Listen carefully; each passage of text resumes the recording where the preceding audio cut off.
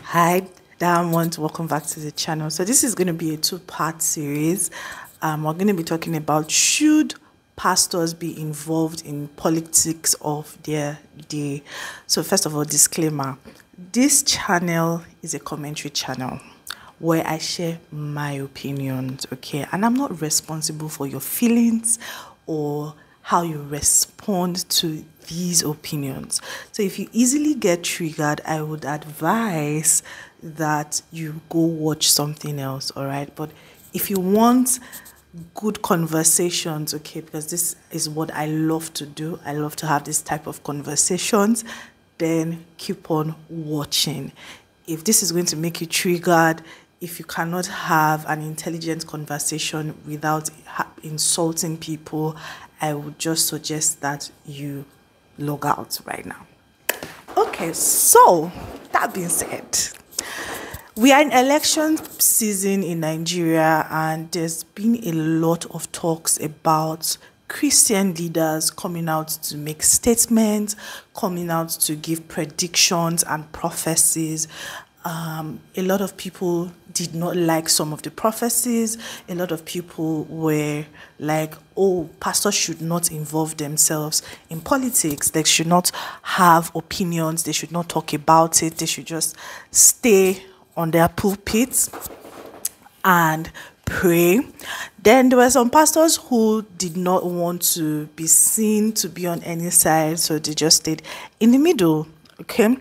Now, the polity in Nigeria, this election is different from every other type of elections that we have experienced because of the composition of the country Nigeria. I won't say Nigeria is special because there have been other countries who have similar compositions like the former Southern Sudan and Northern Sudan.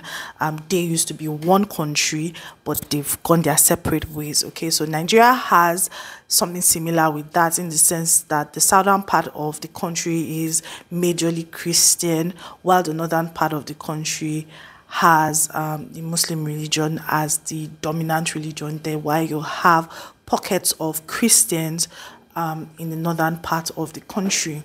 Now, you have a leading political party who decides to field two Muslims as their presidential candidate, as well as their vice presidential candidate. All right, so being a country that is heated up, okay, with a lot of religious undertone, not a lot of people took that lying down because it almost looks like you are disrespecting the people of the other faith in this country, because there's a silent code of there's a silent agreement, so to speak, that okay, if you have a Christian president, you have a Muslim vice president, and this thinking is what we in Nigeria, we have something called like a quota system, okay, that is governed not based on merits, but based on your religion or the part of the country you're from. Let me deviate a bit. I remember I had my jurisprudence lecturer in school, Professor Yala Jimmy, so rest in peace. Then he would say that because down south you have lecturers who would say, oh, first class is for God, 2-1 is for whoever. And he kept arguing then that he lectured in the northern part of Nigeria for many years, and they would give, in quotes, like just give people first class degrees because first of all, if you are going for a job interview, they don't want to know what is up there, is what is on your certificates. That is first of all, like you first of all get a chance to get to the door first based on what is on your certificate before they begin to ask you questions. Then they will now know, okay, this person is really not a good fit for this role, right? So he used to argue then that that was just Southerners not understanding the dynamics of the country that we live in. So that's on one hand. Now, with respect to the issue on ground, that should pastors be involved in the polity of the nation? Okay, so let's use the case in point of Pastor Chris Oyakilome he was having a meeting in his church where he was praying and prophesying and giving like some direction to his church members on what God had shown him. All right.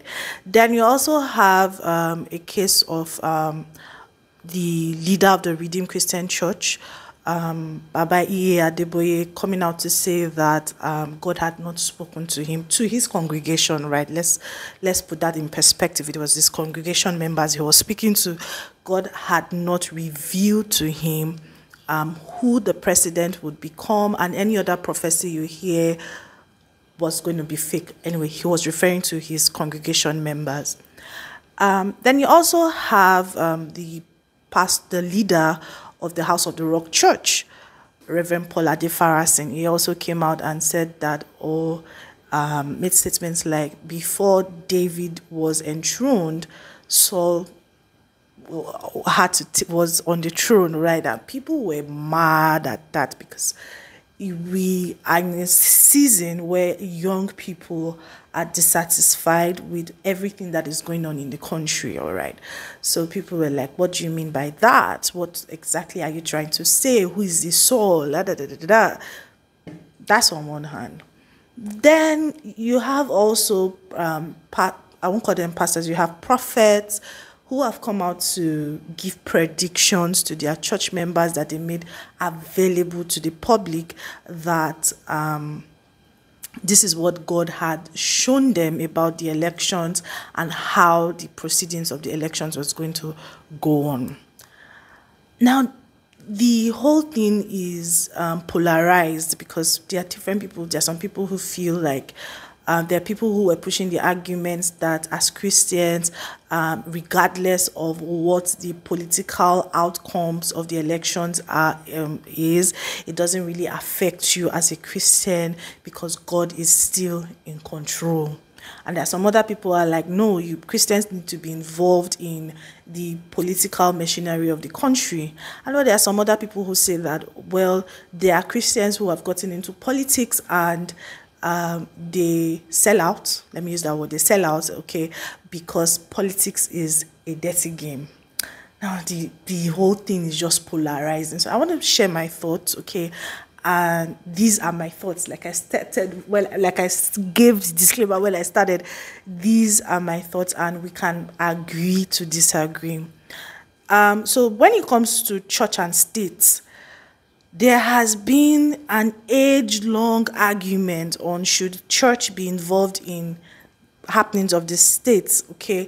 At some point in countries like the UK, America, there had to be like a distinction between church and states, right? However, I do not think that pastors or Christian leaders should not be involved in the political discussions in their days.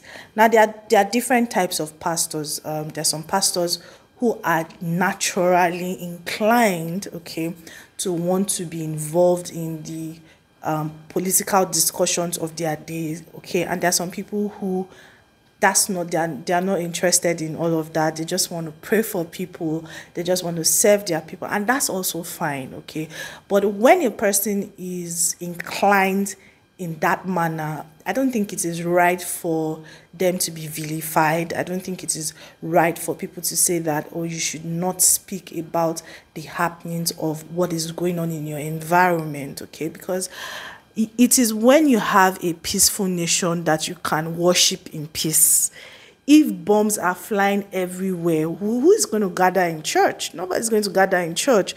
Okay, and I also believe that Christian leaders, Christians themselves, should be involved in decision making in their country, because when people say politics is dirty, there's politics everywhere. There's politics in a small family. I have a little child of 4 years old, And I can tell that that boy is a politician to the core because the way he would want to maneuver everybody, I'll be looking like, who is this rat? But I can tell that this is a politician to the core, and we play politics here, say this one, here, say that. I was like, what's going on here? So there's politics everywhere. As long as you have more than 2 or 3 people in a place, there's going to be politics, okay? So we cannot run away from political conversations and think that we are being spiritual by not being involved. Now, human beings are human beings, and sometimes permutations may not always go in the directions that we all think. Because look, even if somebody is a daddy Geo or whatever, everybody has an interest. And there are going to be times where you are not always in the spirit, okay? And you can make wrong judgments. But should that now stop pastors, Christian leaders from being involved? No, not at all. Because when we remove ourselves from such things and we now begin to see things that we don't like, okay, it's not everything that there's a place for prayer and there's a place for doing the dirty work, okay? So these are my own personal opinions. Like I used to tell you guys, I'm a student of history. I love to read history. I remember reading a lot about Billy Graham and how he was involved in the Democratic Party and support of certain presidential candidates in America. And there were times that he made mistakes, okay? And people called him out. So, but it didn't stop him from being involved, okay, in the political discourse in his country. I think I read about Pat Robertson, the founder of 700 Club, and how he contested for he was a presidential candidate in America at some point because he genuinely felt like God told him to contest. He ended up not winning, but he was in the race. Do you understand?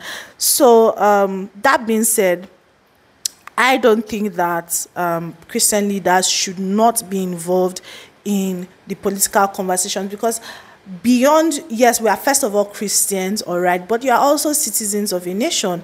And if decisions are being made in the environment that you live in, you should have a say. All right, just the same way the next person has a say on what goes on, each and every one of us should have a say. And that's why civilizations, societies are built on the principles of justice, fairness, and equity. Now, if you are not involved, then what legitimacy would you have to demand for certain things? Because there will always be people with their own interest. Everybody has their own interest, okay? If the other people are able to organize themselves to push their own agenda, you just hiding under your church or hiding in your prayer house is not going to push your own agenda. It is what it is. Okay, so all those talk of whether somebody wins or not, God is still in control. But is God going to go to the market to go and buy bag of rice at the cost because of inflation? No, that's my own. If I want to buy baby milk, is God going to come from heaven to come and buy baby milk for me?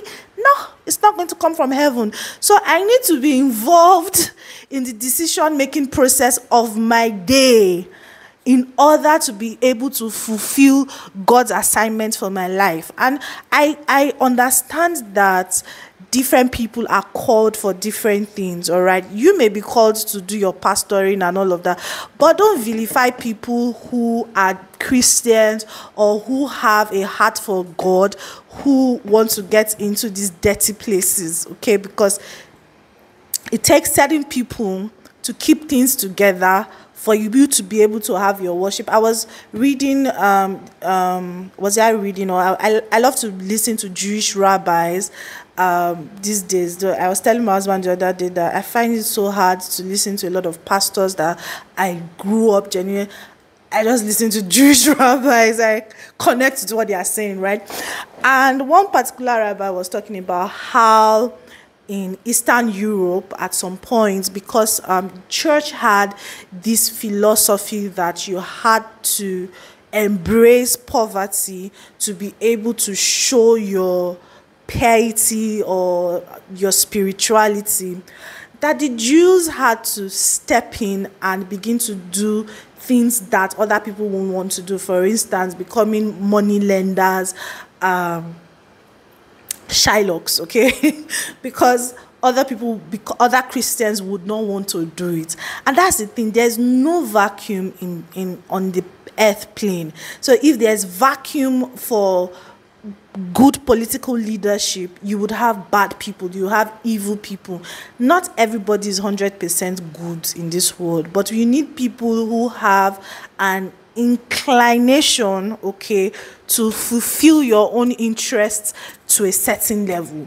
Everybody has an interest. It is only in Nigeria that Christians don't have their own interest. We are rudderless. We don't know what we want. This is my own personal opinions, okay? So share with me your thoughts. Should Christians be involved in political conversations, or should they just hide in their churches and be praying and looking for a Messiah to come and help them? Anyway, I'm going to do a part 2, all right, continuing this conversation, but we're going to be talking about, did Pastor Poju Oyemade make Peter Obi popular? Because that's a conversation that is currently going on. Please like this video. If you're not yet subscribed to the channel, do subscribe to the channel. I'll see you guys in the next one. Bye.